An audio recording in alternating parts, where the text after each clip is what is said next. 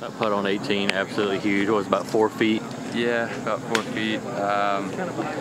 Usually try not to look at any leaderboards, but kind of noticed cut went from 2 to 3, so knew what we needed to do there on 18, and was fortunate enough to hit a good wedge in there and make a putt. So stick around for the weekend, hopefully. To have all those people following you and all these people that know you and come through in the clutch like that, Yeah. did it do anything to you emotionally? Give you chills at all? Yeah, for sure. Yeah, definitely. Kind of gave me a little extra momentum, I guess.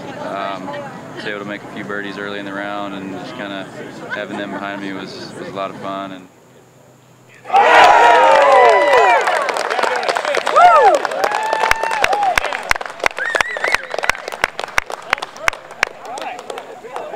it is nice to be able to make another cut and have a good chance to kind of climb up that money list. But I mean, more than anything else, we just try to get better each day, try to score a little better each round, and that other stuff will take care of itself.